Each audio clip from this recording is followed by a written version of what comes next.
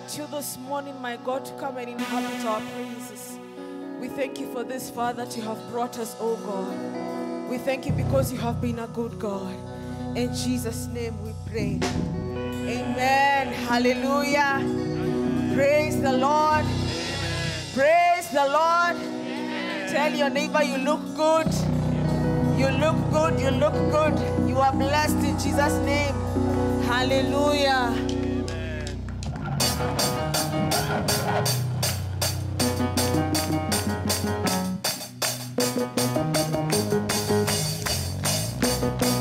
Put your hands together for Jesus.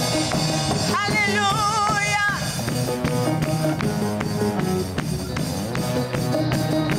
Hallelujah. Oh, clap your hands, all you people, and shout.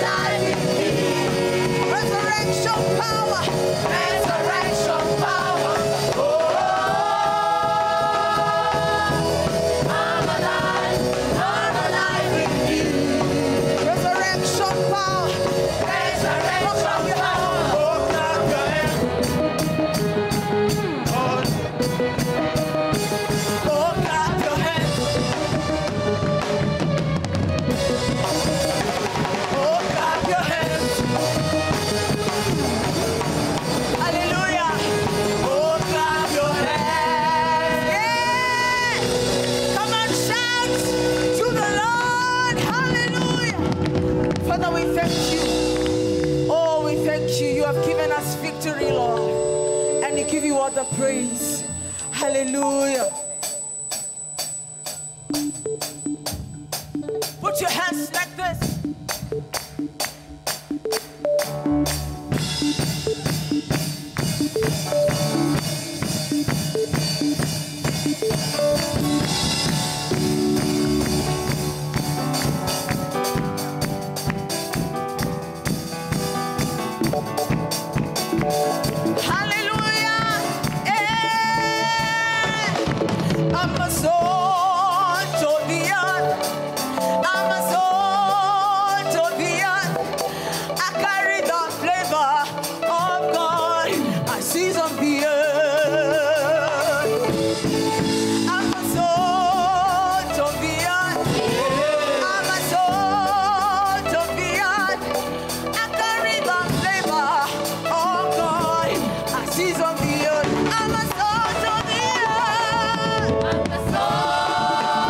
Yeah.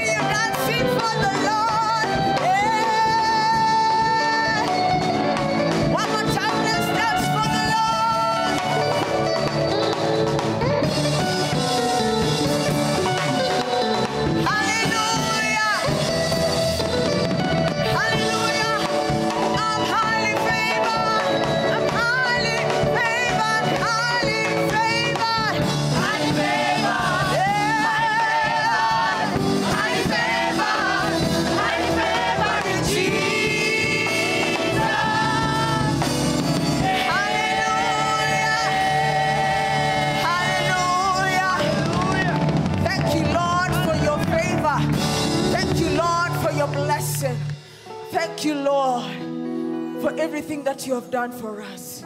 You are a good God. Hallelujah. And we worship you this morning, oh God. I worship you, Lord. You are the Lord Most High. I give you all the glory, Lord. You are Lord. You are Lord. Hallelujah.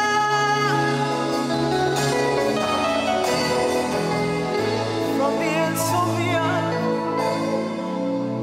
From the ends of the earth, from the depths of the sea, from the heights of the heavens, your name be praised. From the shores of the sea, from the shores of the strong. From the lips of the people, oh, this song we raise, Lord, throughout the endless ages, you will be crowned with praises, Lord, Most High, exalted in every nation, exalted in every nation. You're the Lord of all creation, Lord of all creation, Lord, Most High, be magnified. From the earth, from the ends of the earth, from the depths of the sea, from the heights of heaven, your name be praised. From the heights of the wind, from the shouts of the strong, oh, from the lips of all people, oh, this song be raised, Lord, throughout the endless ages. You will be crowned with praises, Lord, Most High, exalted in every nation, sovereign over creation, Lord, Most High, be magnified, be magnified,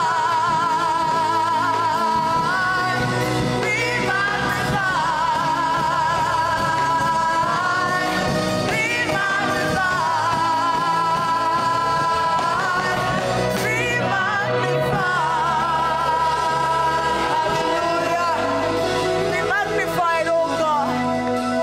From the north, east, southwest, Lord, this morning be glorified and be magnified. You are the Lord of all creation. You are the Alpha and Omega. You are the sovereign Lord. You reign forever and ever. You are the beginning and the end, Lord. Oh, we worship you, Lord. You are the God who is righteous. You are the God who is sovereign. You are the God who heals. You are the God who delivers. So we worship you, Lord. Hallelujah. We worship you, God. I worship you, Lord. Hey. Oh, I come as I am, Lord. I come to worship you. I enter the Holy of Holies. I enter through the blood of Lamb. Oh, I enter to worship you only, oh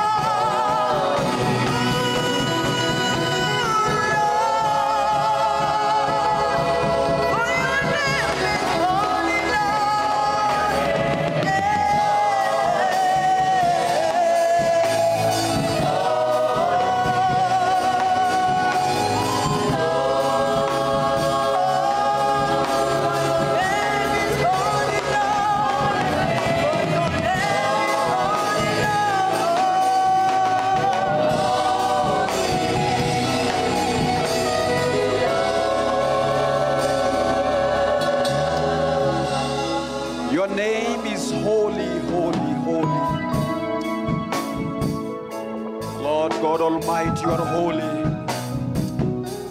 You are highly exalted, Father. You are highly exalted above every principality. Holy, holy is the Lamb of God. Holy. Your name is Holy, Father. You are holy, O God. You are holy. You are holy, Father. Hallelujah.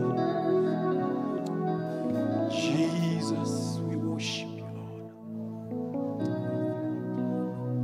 Come on, church, just reflect on the goodness of the Lord.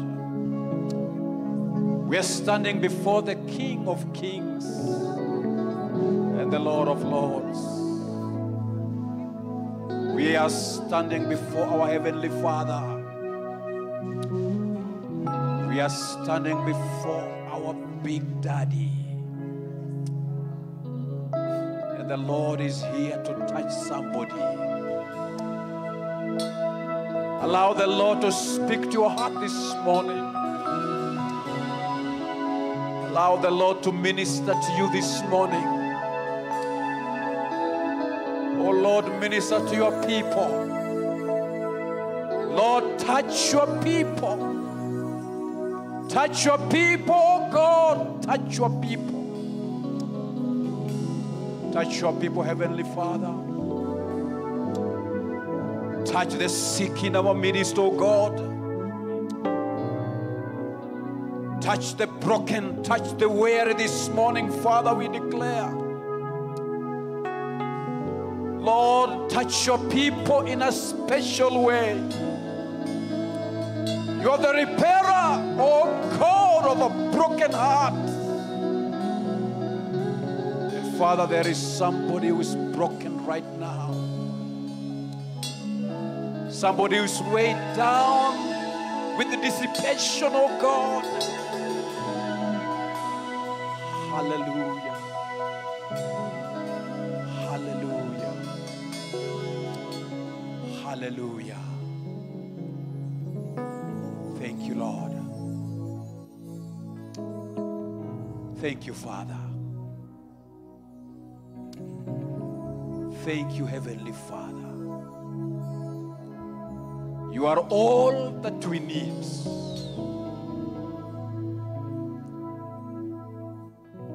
And Father, you are here. You are here, oh God. And your presence is real, oh God. In the name of Jesus. Church, let us just be quiet before Him for a while. It is sometimes good to listen to what God is saying. You came at the right time, at the right place. Allow God to whisper to you something this morning.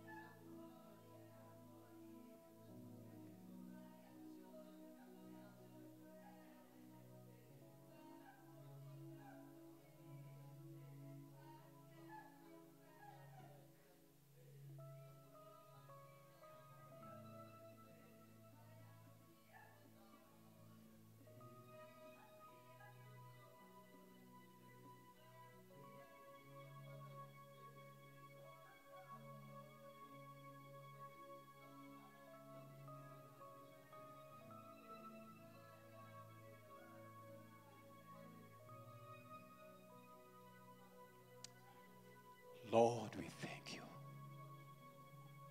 Lord, we thank you. Thank you, Lord. You have indeed confirmed that you are with us, oh God. Come on, somebody, just thank God. Just thank God. There is that assurance that God is with you. Let's just thank God. Father, we thank you. Father, we worship you. Father, we love you. Father, we thank you because you are with us. And Heavenly Father, when we are in that mood of prayer, oh God, we want to bring our loved ones before you, dear Father. Our loved ones who have gone through bereavement, oh God, in the past few days or weeks, oh God, we want to pray for Dr. Charity Waithima, who lost her mom, oh God. We pray for her in the name of Jesus. Lord, we pray that the God of comfort will be with her and her entire family in the name of Jesus. Lord, we pray for Patricia and Diema, oh God, who lost her dad. My Father, we pray that the God of comfort will comfort the entire family in the name of Jesus. Lord, we lift up Stella before you, dear loving Father, who lost her dad.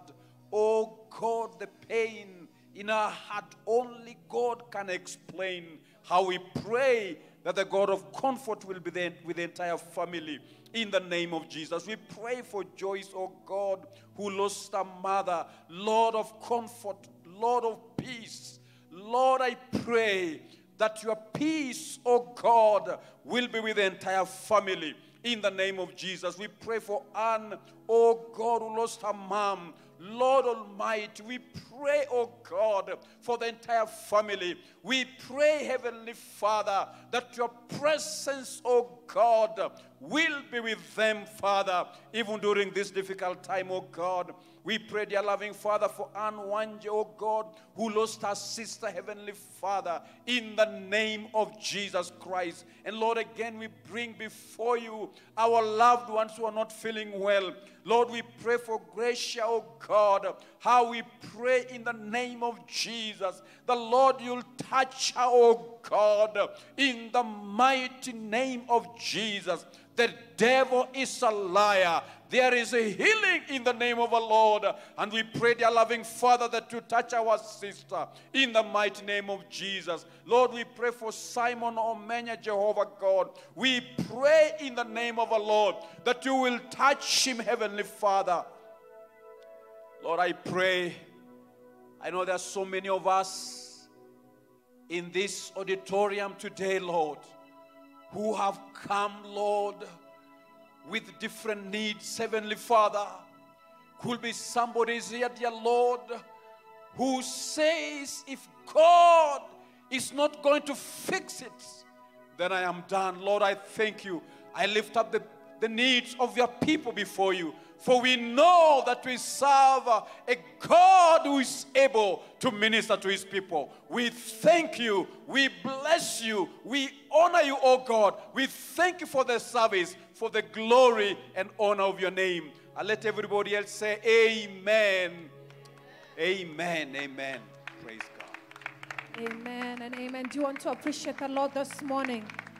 In the name of Jesus. Come on, give him praise. Give him praise. Give him praise. Give him praise. Give him praise. He's worthy. He's worthy of our praise. He's worthy of our worship this morning. We give you praise for your name. For your name is holy. Holy.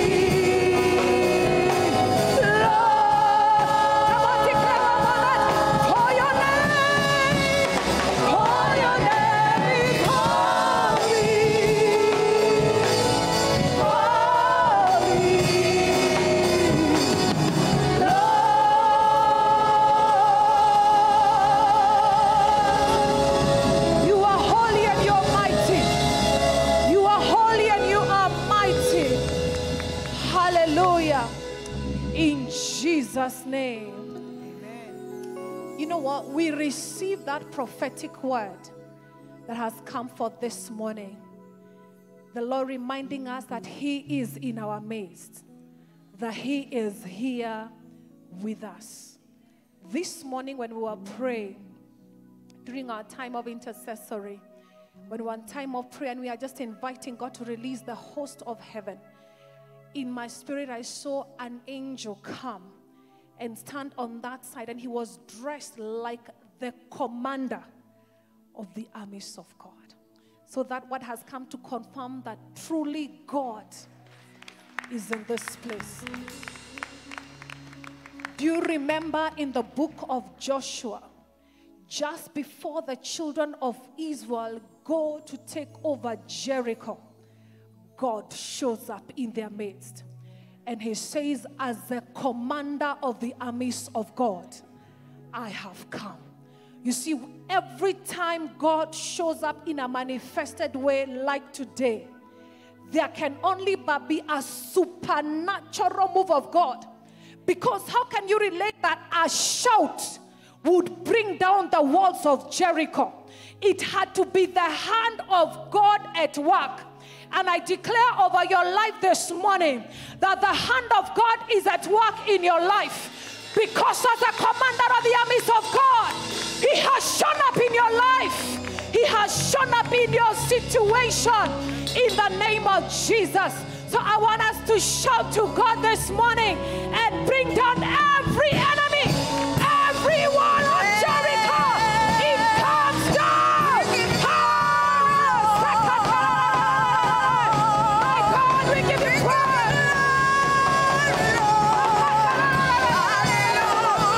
Thank you, Jesus. Thank you, Jesus. Arise, O God. Arise, O God. Arise and let your enemies be scattered. Hallelujah. Thank you, Jesus. Hallelujah. Thank you, Jesus. Let God arise and His enemies be scattered over your life. May God arise and His enemies be scattered. Come on, declare over my life today. Arise, oh God. Let your enemies be scattered in the name of Jesus. In the name of Jesus. Hey! Hey! When God shows up, the Bible says the fire goes before Him. When God shows up, His enemies must be scattered. I don't know who are the enemies in your life, but God has shown up and they have to scatter. God silences your enemies in the name of Jesus. Hallelujah. No weapon formed against you.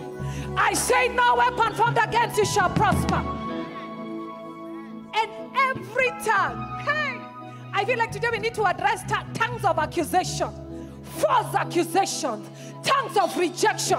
Every tongue that rises up against you, we silence it this morning in the name of Jesus. For this is your heritage as a child of God. Do you want to give Him one final praise this morning in the service? Hallelujah! Thank you, Jesus.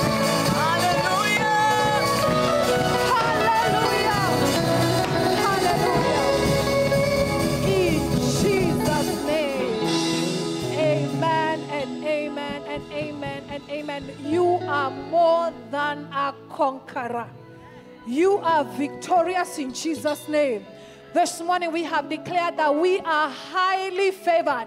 Not just favored, but highly favored. Why don't you turn to your neighbor, welcome them to the house of God, and tell them you are highly favored in the name of Jesus as you take your seats in the presence of God.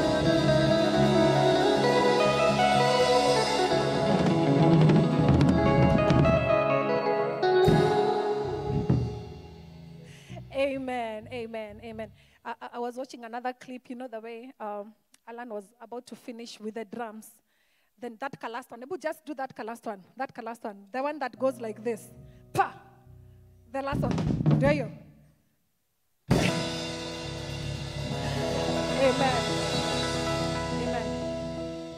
The the other joke is a personal joke. You may not get it, but it is well. It's good to see you in the house of the Lord. Good afternoon. Bwana asifiwe. Amen. Are you glad to be in the house of the Lord? My. God has something special for you today in the name of the Lord. I'm expecting, already God has ministered to us through the worship. Do you want to appreciate the worship team for us this morning? Thank you. Anointed worship. We continue to pray for our worship team that God will use them in a mighty way in the name of the Lord. Amen. Amen. Anybody visiting with us today? This is your first time to be in Sitamgong. We want to welcome you in the name of Jesus. Amen. Anybody, you can lift up your hand so that we can see you. I'm looking down. I'm looking up. Amen. Awesome. I appreciate them, church. Hallelujah. Would you like to stand up to your feet as we welcome you to our church this morning to Sitamgong?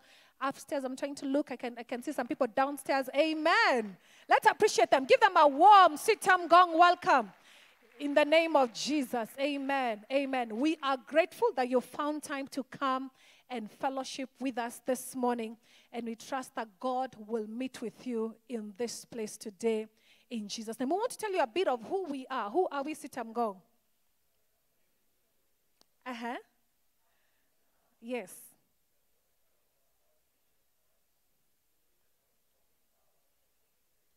Amen. Amen. We are a community of believers who believe in the Lord Jesus Christ and His saving grace. And what is our mission?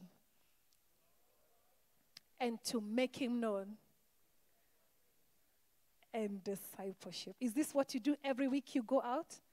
That you're saying every week, I want to know God, I want to make Him known.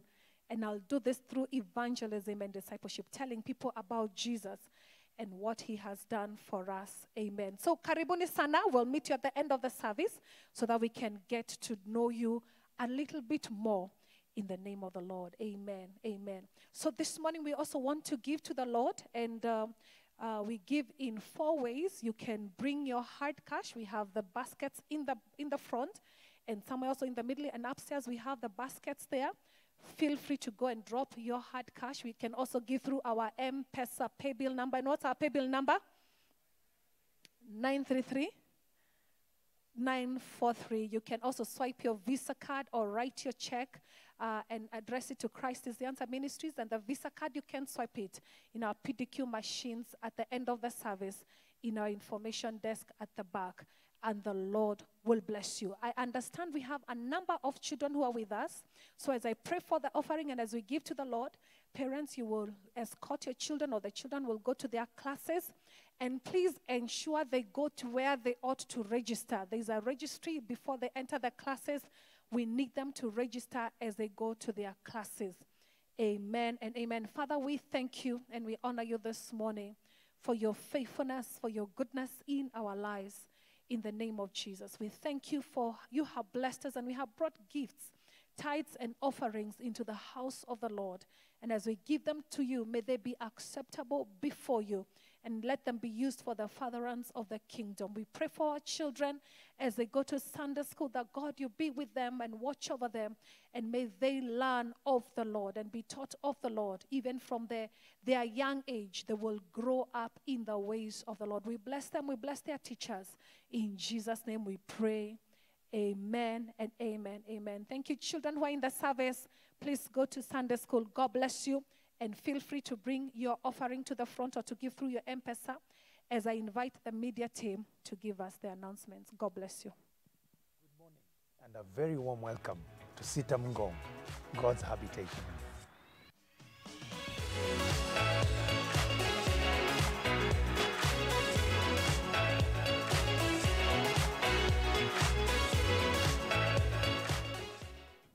To book your seat, dial *483 *933# on both Safaricom and Airtel lines, or visit our website www.sitam.org.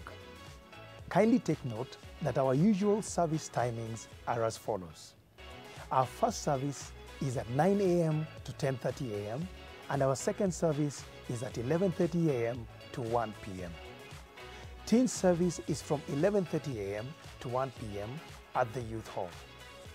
Crossroads Fellowship for university and college-going students is from 2 p.m. to 4 p.m. at the Youth Hall.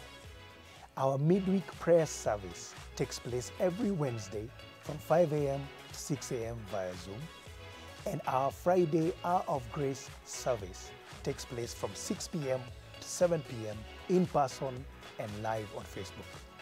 Please send in your prayer request before and during the Friday service. Our pastors will be praying with you and for you. The Children's Ministry welcomes all adults and youth to register as teachers and helpers in the following areas: ages 5 and below, ages 6 to 9, ages 10 and above, Hope's Class, cadets, choir and talent, resource, and lastly, training and CED. Please register through the Google Forms on the various CITAM Ngong Ministry WhatsApp platforms and help us fulfill our mission: transformed children, transforming society. CITAM Ngong Women's Ministry July edition presents King of Glory, an in-person meeting which will be happening on the 17th of July from 9 a.m. and the speaker will be Reverend Josephat Shichende. The dress code will be black with a touch of pink, red, purple, blue, green or yellow. All Ministry of Health protocols will be observed. We are pleased to announce the first reading of Banns of Marriage between Andrew Awili and Lydia Nangila on the 28th July 2021 at CITAM Ngong from 10 a.m. If anyone has any just reason why this couple should not be joined together in holy matrimony, please write to the senior pastor within 21 days before the wedding date, or forever hold your peace.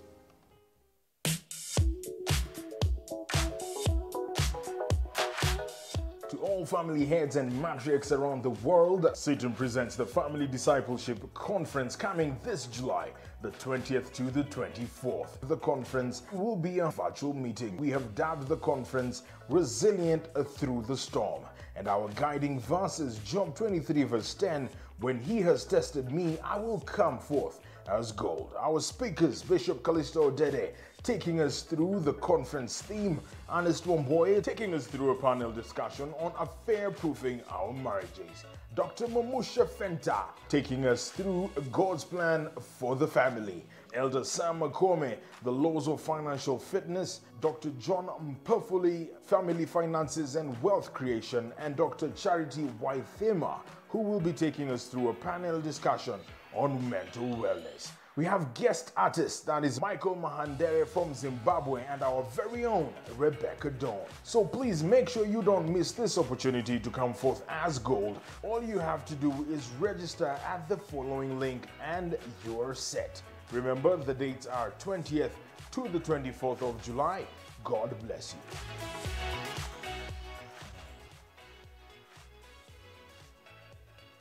I have been your host, Teacher Kanyingi Kagushia from Sunday School, wishing you a blessed service and a great week ahead. Amen. Amen. Wow. We thank God for the media team. I think there was a clip for the men's meeting this Saturday. Oh, I'm being told no, there was no clip. But men's meeting is happening this Saturday right here in CITAM Ngong from 7 till 9 in the morning a.m. 7 a.m. to 9 a.m. I want to invite every man in this place. Please join us. Amen. Now, last Sunday, we started a new series on the book of Colossians chapter 1 on the supremacy of Christ. To continue from where Moffat Johnson Kibiro brought us to is our Deputy Bishop, Reverend Dr. Carita Mbagara. Reverend Carita Mbagara is married to Mam Jacinta Mbagara, and they are blessed with 2 sons and a daughter. Their family has since expanded to actually, 3 sons and 2 daughters. And they have 3 grandchildren. One of the most important thing I love about Reverend Karita Mbagara is that he's a man given to exposing scripture and helping believers live out scriptures in their daily life. Praise God.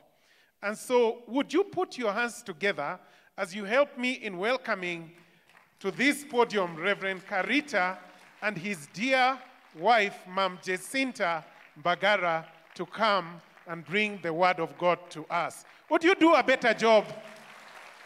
Amen. Amen. Thank you, Pastor, and your leadership team for having us.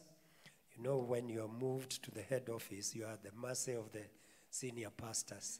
So thank you for your mercies that have allowed us to have an altar to minister to, our minister in. We are grateful. But we are honored to be here, to be with you people, wonderful people of God. And it's nice to see all of you coming back to the place of in-person worship. There is something that is unique that you don't find when you do it digitally, but when you can't help it, yes, you can do digitally, but in person is a beautiful thing. I will ask my wife to greet you. She will read the passage that we'll be considering, and then she will pray for the word. Praise the Lord. I greet you in the name of Jesus Christ.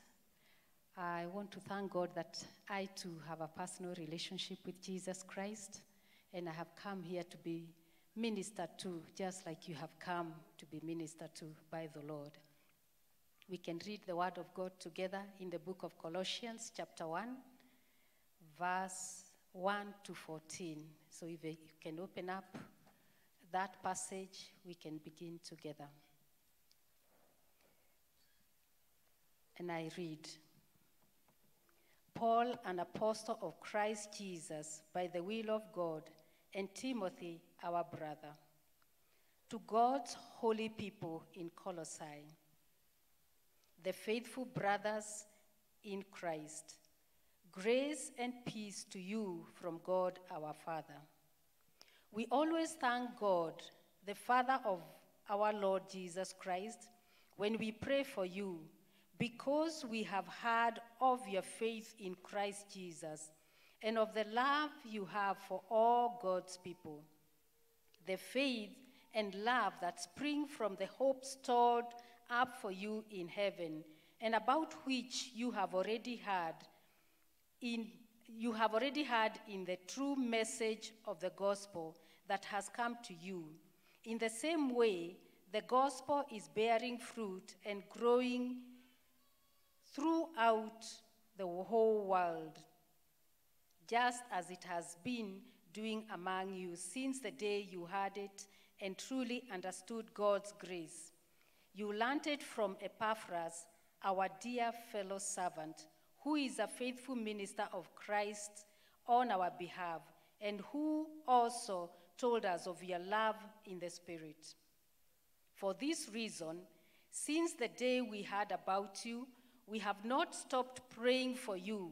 We continually ask God to fill you with the knowledge of his will through all the wisdom and understanding that the Spirit gives. Verse 10, so that you may live a life worthy of the Lord and please him in every way, bearing fruit in every good work, growing in the knowledge of God, being strengthened with all power according to his glorious might, so that you may have great endurance and patience, and giving joyful thanks to the Father who has qualified you to share in the inheritance of his holy people in the kingdom of light. Verse 13, for he has rescued us from the dominion of darkness and brought us into the kingdom of the Son he loves, in whom we have redemption, the forgiveness of sins. Let us pray together.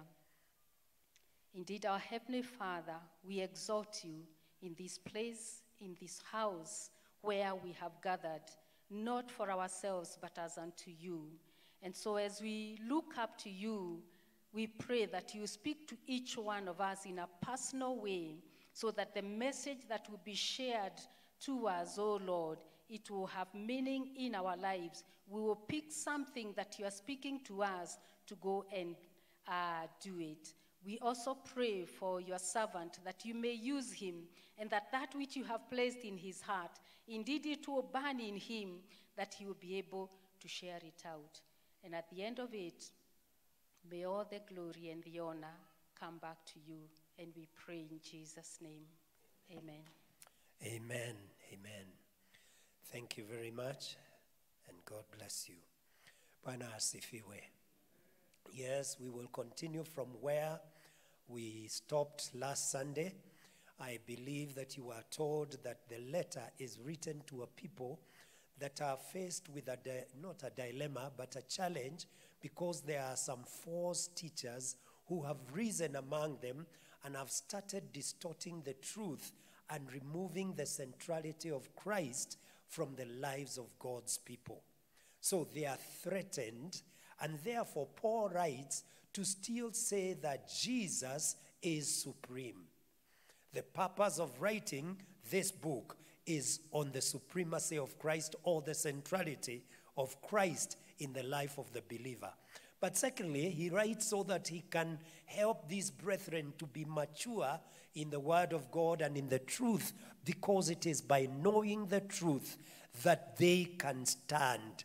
They can be like the tree that is planted by the waterside, that is not moved or that is not shaken by every wind of doctrine that has come, as we read in the book of Ephesians. Do not be tossed every which way by every wind of doctrine that comes. And because there are doctrines that also come in our day, it's important for us to be grounded in the word of God. But he also writes, seeking prayer and support because of the ministry that he is doing. But some of these things will come later. We will try to just share what is coming at the beginning. Verse 1 to 14 is the beginning. And in this passage, I see it as a passage that he's trying to get the believers to a place of loving God and worshiping him. So if I was to title my sharing today, it is a call to worship. A call to worship, or a call to thanksgiving. A call to worship or a call to thanksgiving. Let's look how he gets them to that place where they are giving thanks to the Lord. Verse 1 and 2, and I will not read again, it is what we would call salutation. And here we see the writer of the book and we see the addressee. The writer of the book is Paul, and he is with Timothy, who he says our brother. One thing that I want to underline from that is that he says, Paul, an apostle of Christ Jesus by the will of God. First, he says that he's an apostle of Christ Jesus. An apostle is one who has been called, has been equipped, and has been sent. And that is the framework we find in the church of the New Testament. Since Jesus' arrival, the church is led by apostolic ministry. Apostolic meaning people that are sent.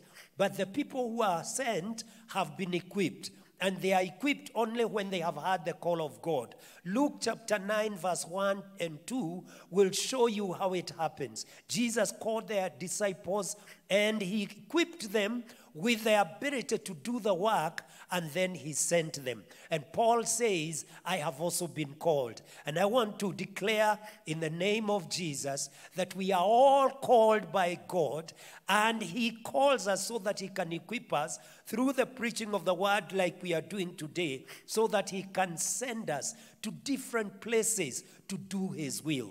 But when he sends us to specific areas. And that's why he says that he is sent by the will of God. And God has a will concerning your life. God has a will concerning my life. God has a purpose. He did not just create us haphazardly and started wondering what he will do with you. If we had time, we would show you that God is always purposeful and a God of plan. Right from the beginning of creation, he created things in a good order. He did not create me and start as a human being and start wondering what I am going to eat. He did not create the animals and wonder what they will eat.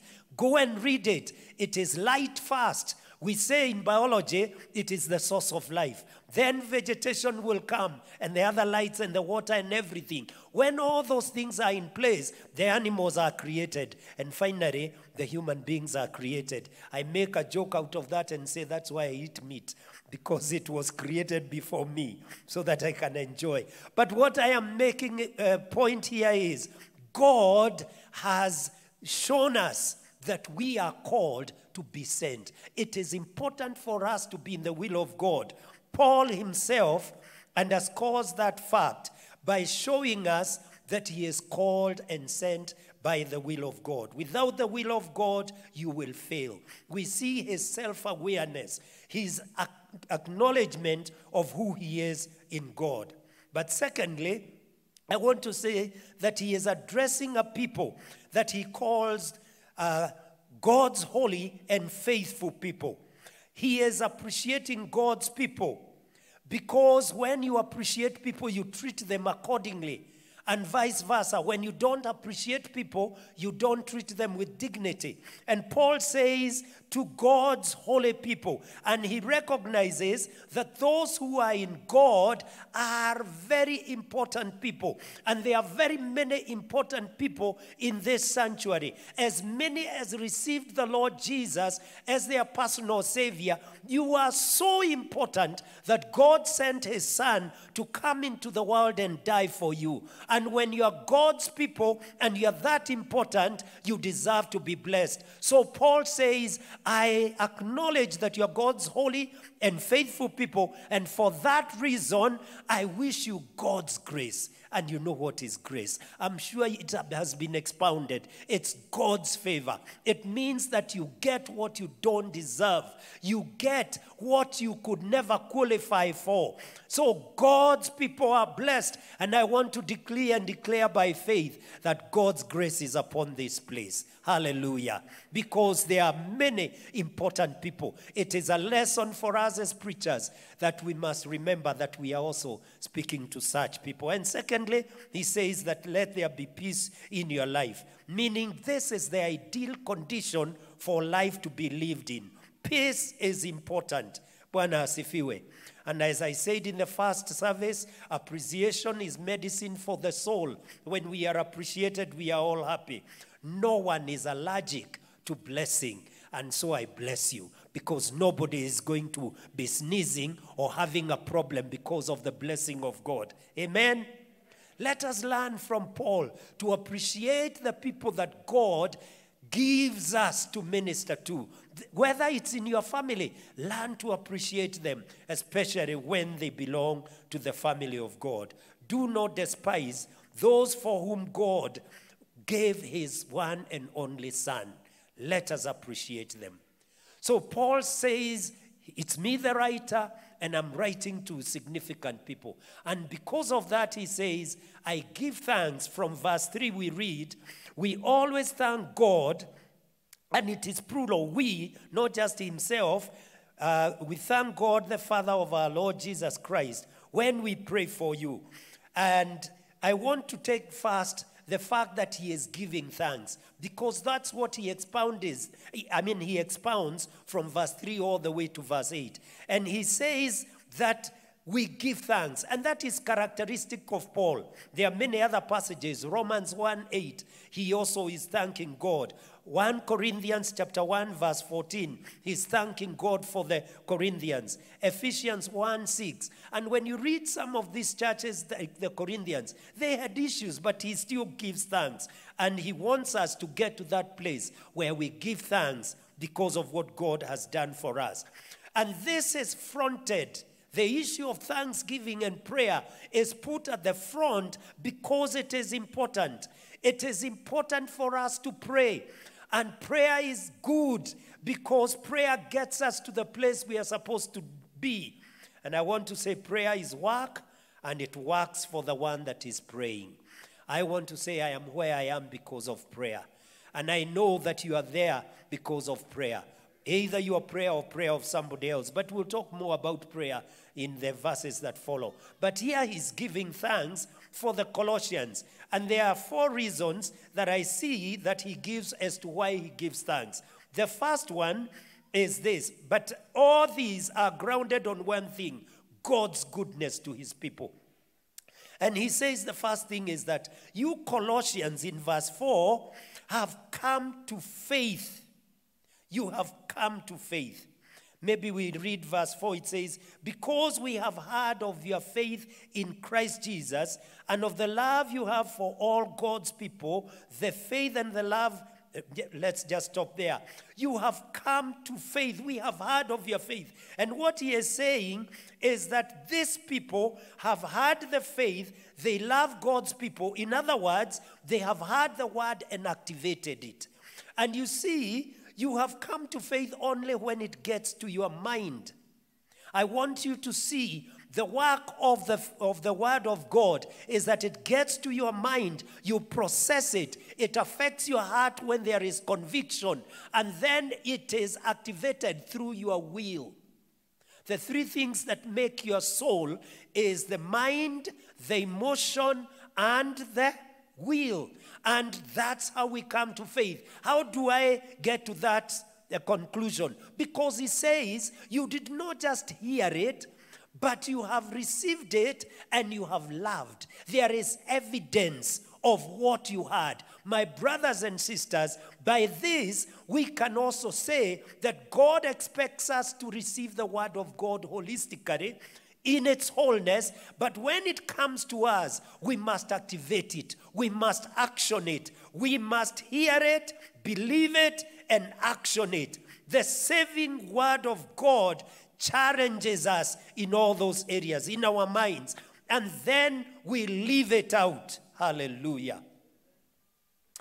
The Colossians, secondly, are discipled properly, or they are properly discipled. And for that reason, he gives thanks. Not only from the fact that we see that they love God's people, but Paul goes to what somebody has called the trilogy of virtue. Somebody, Norman Geisler, calls faith, love, and hope as the trilogy of virtue. And in verse 5 we read, it continues from verse 4. By the way, all this is one verse, one sentence. Paul used to write very long sentences. It's just that it's broken. But verse 5 it says, the faith and love that springs from the hope stored up for you in heaven, and about which you have already heard in the true message of the gospel. It talks of 5 things there. Faith, love, hope, and the 3 are founded on the true message of the gospel. And I want to say that faith is looking to God. It is upward looking. It is based on what God has done in the past. As we expound, as I'm teaching you what God had done for the Colossians, your faith is stirred up. Your faith comes up, but it causes you to look to God, not to man. True faith does not cause us to look to man or to the preacher. It causes us to look to God. And Paul says that you have that faith. But secondly, you have love. And love causes us to be effective by touching people that are around us. It is in the present. While faith is from the past, love is in the present. In this time of corona, when true word of God has affected us, we will be touching people around us. We will be affecting positively those that are around us. We will be mindful of what is happening with our neighbor. And I have heard good reports of the things that are happening right here in your midst. Brethren who have really taken the word of God and are concerned about their neighbors, are concerned about their pastors, are concerned about the people that they work with, and they are doing something. Your love is like that of Colossians. Thank you, Lord, for the brethren here in Sitam Gong. Hallelujah. In the present, it is not just the past. We are present and also in the past. We are there. But also it says in hope. A hope that tells us that God has in store great things for us in the future. And in fact, it is that hope, it is what we look forward to that causes us to have faith and to have hope. Isn't that what Paul is saying in verse 5? That you have faith and love that spring from the hope that is stored up for you in heaven, and about which you are already, and about which you have already heard in the true message. What Paul is also saying, that this is grounded on the true message, which leads me to the third point, or the third reason why Paul is giving thanks. The true gospel has been heard by the Colossians through the preaching of Epaphras. Gospel has been preached to them, and they have received it. And he is telling us that the good news have come to you, and the good news are grounded, or is grounded, in Jesus Christ. So Paul starts showing that the foundation is Jesus Christ and not another. It is grounded on the word or the true message of the gospel, and the gospel is from God. And therefore the good news is the problem of sin resolved. The good news is that. And men and brethren, we should not in any way present the good news like they were bad news of condemnation. I can stand here and condemn you, but that's not what God has sent. He has sent the news that the problem of evil has been sorted out in Christ Jesus. Amen? That's why Christ is the answer. Amen? Through his death, burial, and resurrection, we are saved. You see, our faith is not focused on anything else or founded on anything else other than Jesus Christ. And any faith, any salvation that we may be professing is as good as the object on which it is placed. What is the object of your salvation? Is it idols like the Colossians who are being taken? Is it to philosophies? Is it to money? Is it to possessions? Is it to status? No, it is the word of God, not philosophy, not doctrine, not religious system, but the word of God as we learn from the scriptures. Thank you, Jesus. Thank you for your presence in this place. Hallelujah. But also Paul gives thanks because the gospel has universal application. It's practical everywhere. He tells us that it is affecting the whole world. God's grace is to be received because it is also working not just for us. It is not the preserve of a few. It is touching the whole world. And this grace is working to bring suitable fruit in the lives of people. And it is causing us to bear the right fruit. If you read on, you will find that. Very quickly, let me also say this. Paul is giving thanks for a people that he has not met. He's not the one that preached to them. He is preaching out of the good news that have been sent to him or have been shared with him by Epaphras, which raises two questions. If somebody was to give a report about your faith, how is it? How is, your stand in God? Is it that somebody can give a good report? Or if they give a good report concerning you, it would be a lie? You're not living the truth? Give people the reason to speak positively about you. But the second thing is this. There are some people who are not like Epaphras. Every time they report about others, it's negative things they speak about. Even when somebody is good, even when somebody is right, they give negative reports. They give negative things about that person. Let us be like Epaphras so that we can cause thanksgiving to flow from all over. Paul says, I give thanks for you. But in verse 9 to the end, he brings, to verse 14 that is, he brings the aspect of prayer. Please notice that he said we give thanks as we pray for you. And the first thing that I want to note here is that it is an issue of consistency. For this reason, for the reasons that I have expounded, since the day, I'm reading verse 9, since the day we heard about you, we have not stopped praying for you. There is consistency. There is persistency. There is consistency in praying for the people. And brothers and sisters, we need to learn from Paul. In verse 3, he said, we pray for you when we pray for you, not if we pray for you. So it is not a question of if. It is that we have determined we'll be praying for you. Have you determined that you'll be praying for certain people? Do you have a group? Do you have people you pray for other than yourself, other than your family? Are there other people outside of your sphere, immediate sphere of influence that you are committing to God? Do you have a safari group that you always pray for consistently?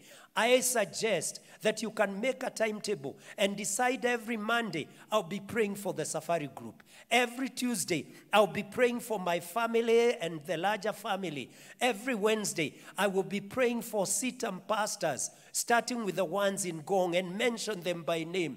Every Thursday, I will be praying for our country. Every Friday, you can identify another category and you place it as you pray for your usual things, because you'll never forget to pray for your staff. Remember those other things. Write it, post it somewhere, make it in your family that there is a day you pray for. I was telling the service earlier that we have been with a couple of friends that we have prayed for. We started by praying and meeting actually every week. Then as days went by, it was not possible we meet every month. We even met last night because we meet the second Saturday of the month. And we have been doing that for more than 30 years. And even if one couple is not there, the others are there to pray. And they send the prayer requests and are prayed for. We can do it because our prayers are powerful. We have already said that prayer works for us when we pray. The Bible talks about the power of prayer in many ways. It tells us of this woman that is so far down in the social strata, but she is persistent in going to a high-ranking judge. And because of her persistence, the prayer is granted. Her request is granted. And Jesus was teaching us that when we are persistent in prayer, there will be great things that happen. When you read the book of Revelation, it teaches us that our prayers are taken and offered as incense before God. And the result is rumbling and thundering that is sent down in answer to your prayer.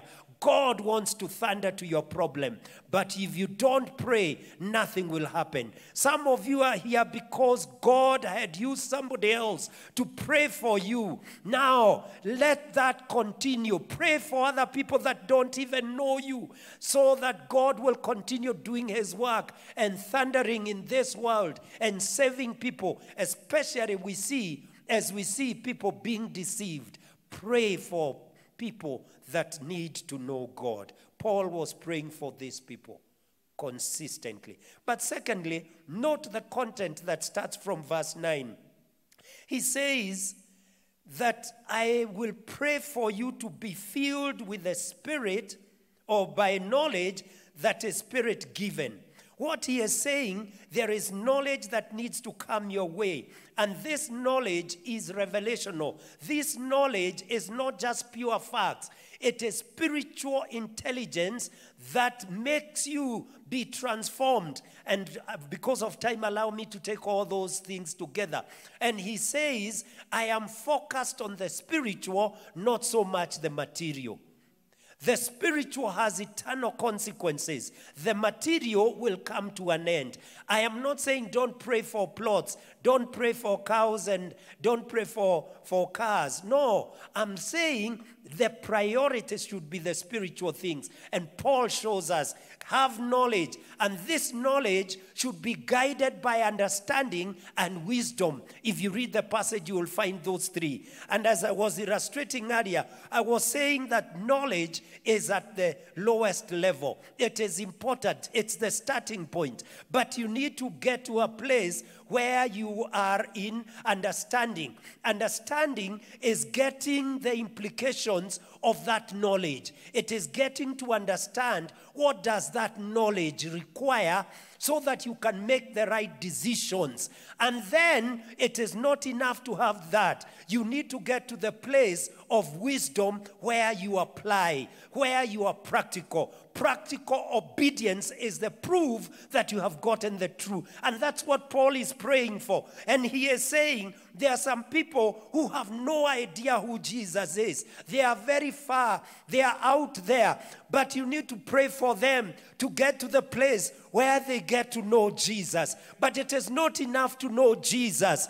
They need to move to a place of knowing that if you don't have Jesus, life is going to be difficult. They need to understand that knowing Jesus is the one that will make you be transformed for eternity. But there are people who are at the place of knowledge. They know about Jesus. They have even gotten to know that if I don't get saved, I will be lost for eternity. And they keep on moving there. And they have been, coming to church, and maybe they are seated here. I am telling you, my friend, you need to take the next step and receive Jesus as your Lord and Savior, because that's where transformation truly happens. It's important to have knowledge. It's good and even better to have understanding, but it's best when you apply that knowledge and you get that understanding. And therefore, Paul prays, be controlled. The word he uses is be filled, but it means be controlled by the knowledge of God's will. What is God's will for you? That's why Paul himself started by saying, I am an apostle by the will of God. And I don't only have that knowledge, I am applying it. I am using it. And my brothers, do you want to succeed? My sister, do you want to succeed? Then make sure that you follow that framework. But he says, I don't just pray because I pray. I pray with understanding, greater understanding. So he says, there is something I'm looking for you. So verse 10, he tells us this. So that you may live a life worthy of the Lord, and please him in every way, bearing fruit in every good work, growing the knowledge of God, being strengthened with all power, according to his glorious might, so that you may have great endurance and patience. The outcome of my prayer is that you become Christ-like. You become equals to the Lord's standards. That your moral character, your conduct will be pleasing to God in every way, not just pleasing to men. In fact, the issue of pleasing men should be secondary. You should be pleasing to God. Live a life worthy of the Lord. This is the genuine transformation. This is the true transformation, Colossians. And that's what I tell the people of God, that it is that you get to the place where people call you a Christian. Where when you say you are resigning, people cry even when they are not believers, because they know how faithful you have been.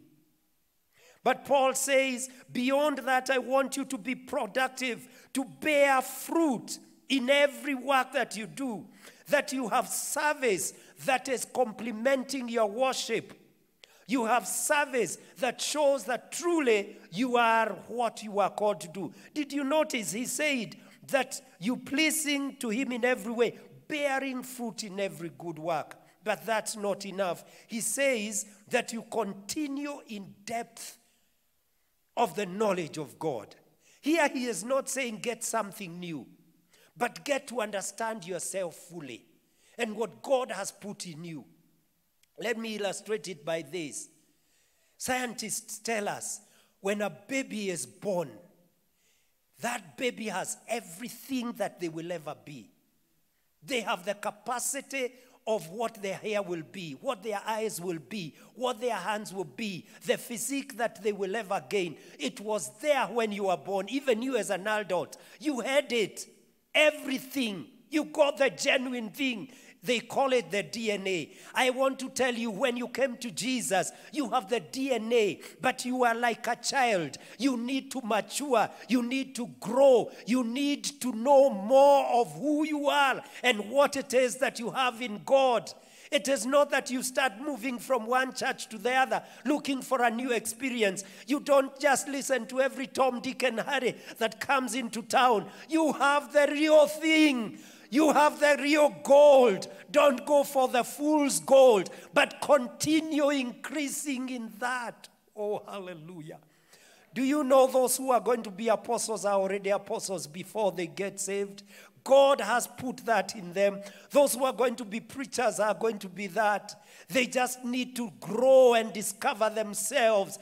God is not wondering what you are going to be. When he creates you, he puts you with every capacity that you will ever be. You can become stunted in your growth and protect, or it's not protect, but rather hinder what God wants to do in your life. But you can also say, no, I am going to be everything that God intended me to be. So he is telling the Corinthians, I pray for you so that you can be everything you are meant to be. Hallelujah. So he tells them, continue increasing in the knowledge of God. We never arrive, brethren. We continue on increasing. Don't become like the Galatians who reached a place and they started wondering, did we get the genuine thing? And Paul has to ask them, who bewitched you? And then he says, be strengthened with the power, so that you have with the power that comes from the Holy Spirit. Verse 11, being strengthened with all power according to his glorious might, so that you may have great endurance and patience. I'm praying for you so that you will become people that can resist evil. Endurance is about resistance. And when you have patience, you are calm, even in difficult situations. You don't seek revenge. You don't seek retaliation. When you are a patient person, you will be able to withstand opposition. And that's what he is telling the Corinthians. But why? He tells us that you move from there so that you can give thanks joyfully. When I pray for you like this, it is so that you will not be begrudging others. You get to a place where you give thanks. You know, joy is not happiness, but joy is independent of the attending circumstances. You may be joyful even in situations that are tough. When you have endurance, you have patience, you will have joy, even when things are difficult. We are repeatedly told to give thanks, which is the key expectation of a spiritually mature believer. And Paul is telling these people, I want you to get to a place that when things are not working, you know who you are in God. And you know your God so well that you will still say, thank you, Lord. That you can get to that place where he is writing and saying to the Thessalonians, in everything. Did he say in some things? In everything give thanks, for this is the will of God in Christ Jesus concerning you.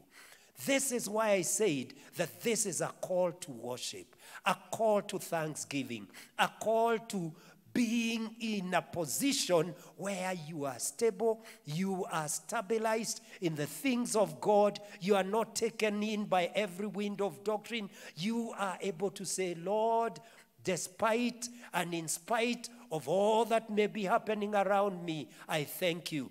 You say, Lord, I want to thank you because in the corona season, you still know what is happening. Whether I have been affected or infected, I thank you. When I am unaffected, I thank you. But when I get infected, I thank you. I get to a place that I have matured. Brothers and sisters, listen to me. John the Baptist was in prison and he sent people to Jesus. Jesus, are you the one, or should I be looking for another one? He was a minister of the gospel. And what did Jesus do? Jesus healed some people, the lame and the blind. And he told the people that had been sent, go and report that to John.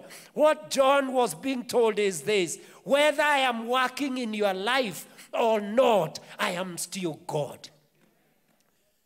That's a hard gospel. I saw it. I saw it. You can't say a big amen. But God is telling you, my brother, my sister, you came here to give God the last chance, and you're telling him, I have prayed many times and you don't listen. He is telling you, look around. You will see what I am doing in the lives of others to show you that I am God. And I am sovereign, and I decide what I will do for who, at what time, and when. And even if I am not working, or you think I am not working in your life, because indeed God is always working, sometimes to bring things that we don't want in our lives. But whether in your life you are seeing signs and wonders, but look around. Others are receiving signs and wonders, and trust him. That's what Paul is telling us. Get to a place when things are not working in your particular situation, you can still thank the Lord. You can still give thanks to the Lord. Why? Verse 12 to the end. I will not read, but I will tell you 4 verbs that are used. First, because he has qualified you to share in the inheritance that is found in the kingdom of light. Hallelujah. Verse 12, giving joyful thanks to the Father who has qualified you to share in the inheritance of the holy people in the kingdom of light. It's the scripture. I have qualified you. You are competent. You are deserving, not because of what you have done, but because of what I have done. Give thanks because you have been qualified. You have been qualified, I said. If you have received Jesus, you have been qualified. But not just qualification and to be left there. He has rescued you. He has put a hedge of protection around you.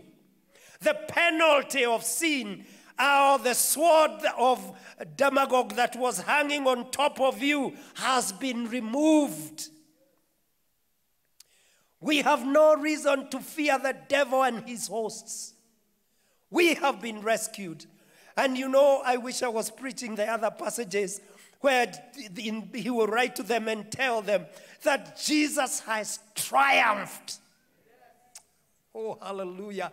But this is the beginning of what is coming. Don't miss church, because somebody will be telling you in a greater way that God has sent Jesus and he has defeated the devil, and the devil has no power. You don't have to fear your ancestors. Yes, I know some of you are being told your great-grandmother said this, and you are scared and you are fearing. You are in Jesus.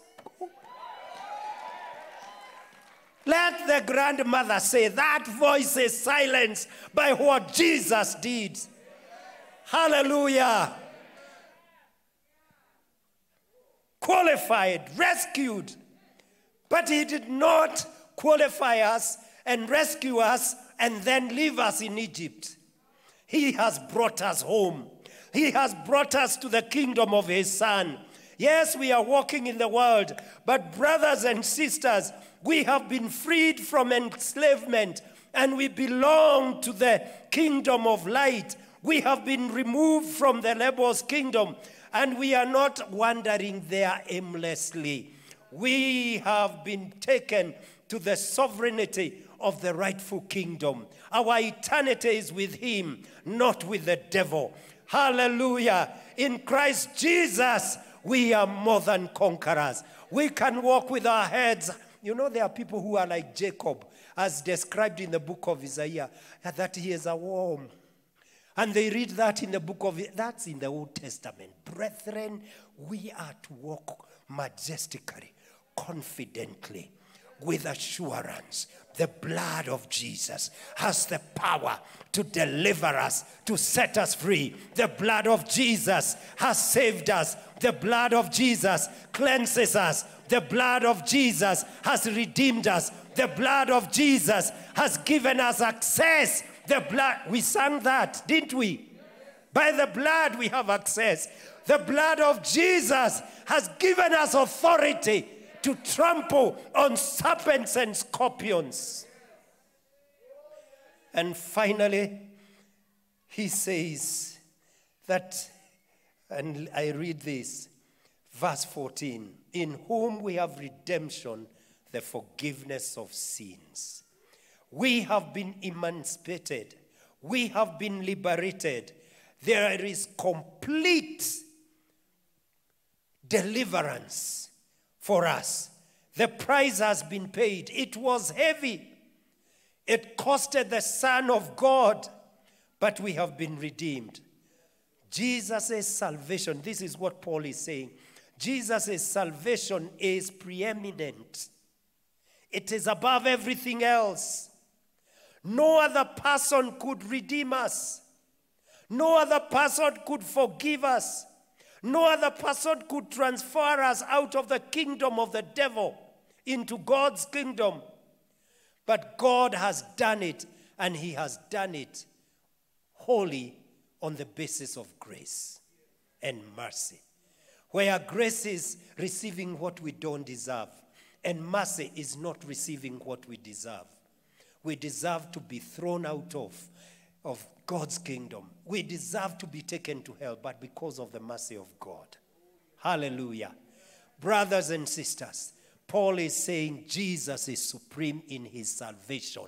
And because he is supreme and he has done so much for us, we need to lift our hands to him and worship him and glorify him and exalt him and receive him into our lives and walk with him.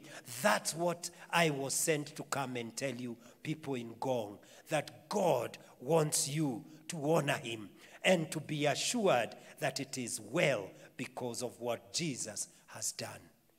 Amen? Will you do that? I invite the senior pastor to help us finish the service.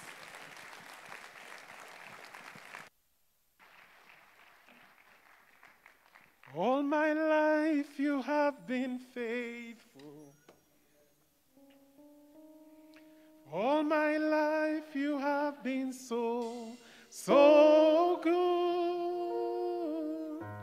With every prayer that I am made,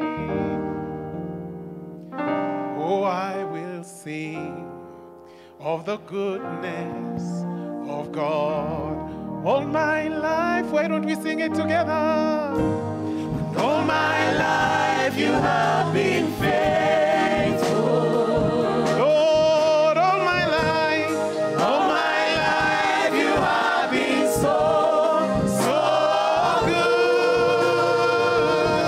With every breath that I am able, oh Lord, oh, I will sing of the goodness of God. I love you, Lord. I love you, Lord. For your mercies never fail me.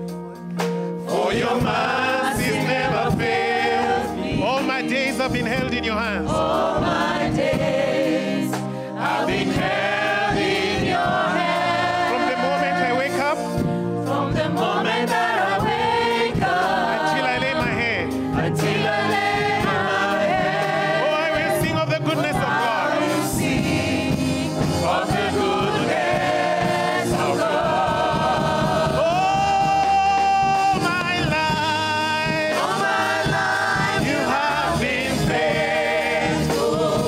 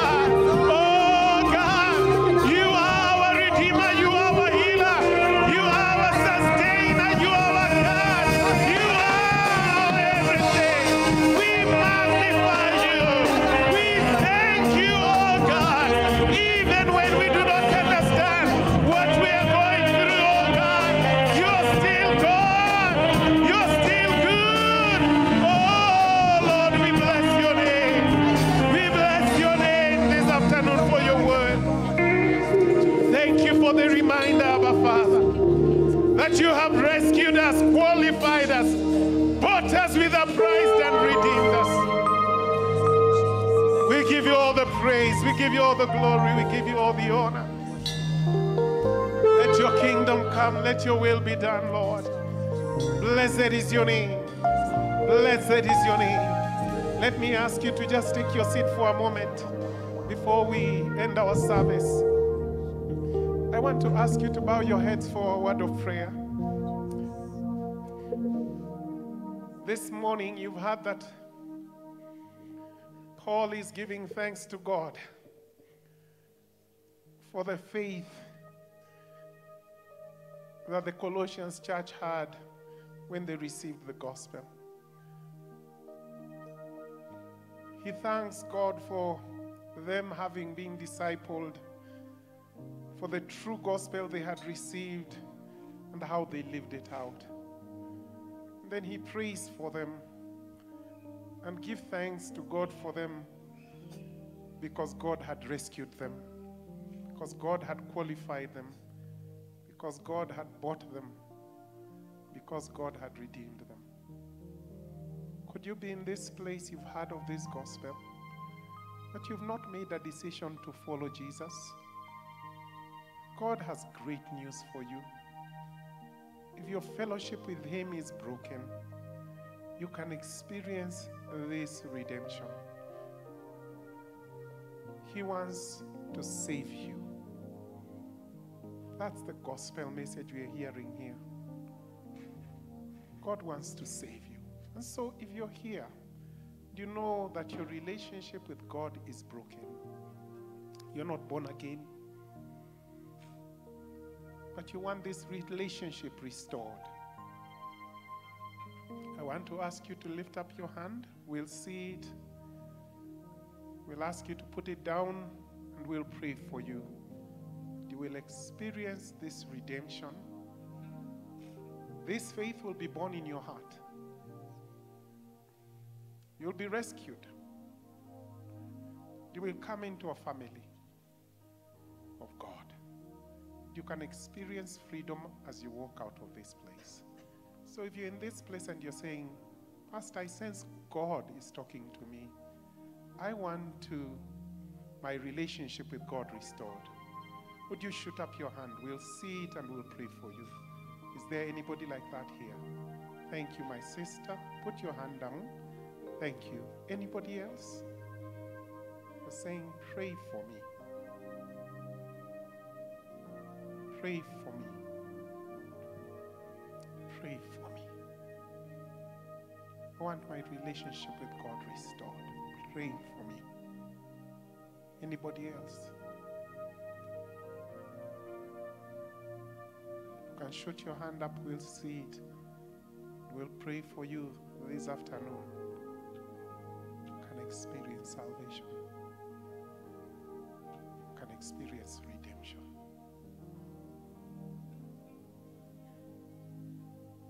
Maybe I haven't seen another hand. Is there anybody else in this place? You're saying, pray for me. I need my relationship with God restored. I need forgiveness of sin.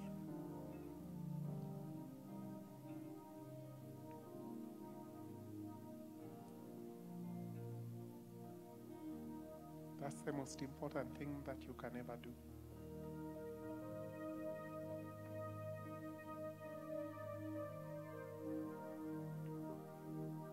We want to pray for our sister. Our sister, would you lift up your hand to God? And anybody else who wants prayers, just lift it to God as we pray. Father, you see that hand lifted up. You know that child of yours. Father, we are praying right now that that broken relationship that your child has experienced, that your children have experienced, would you forgive them? Would you wash them? Would you restore that relationship? You say if we confess our sins, you're faithful, you're just to forgive us, to cleanse us from every unrighteousness. Right now I pray for forgiveness upon them. Lord, set them free. Write their names in the book of life. In Jesus' name we pray. Amen. My sisters, your sins are forgiven.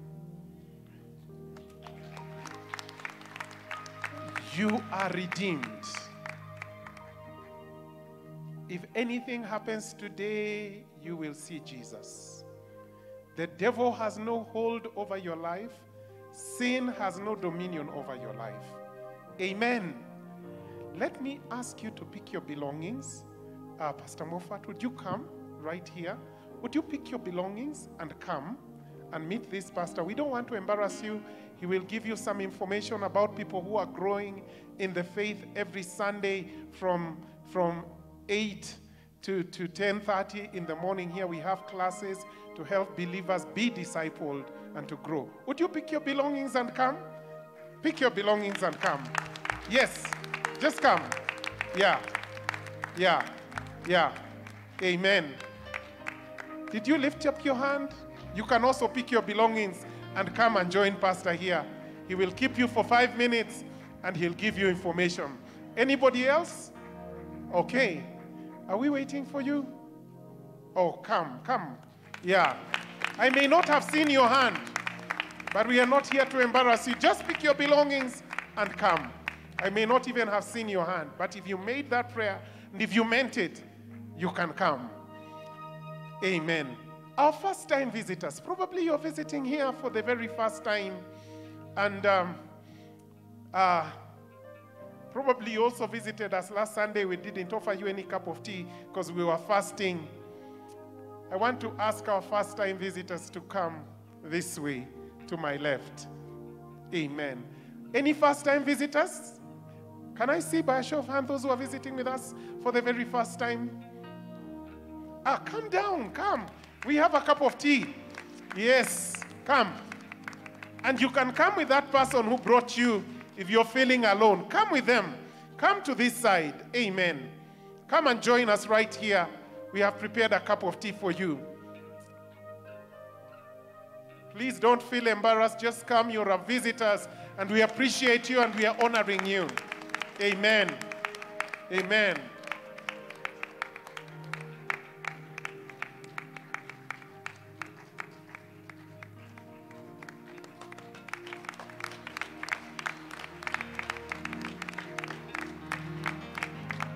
Your goodness is running after me. Oh, your goodness is running after me. With my life laid down, I surrender now. I give you everything. Your goodness is running after me.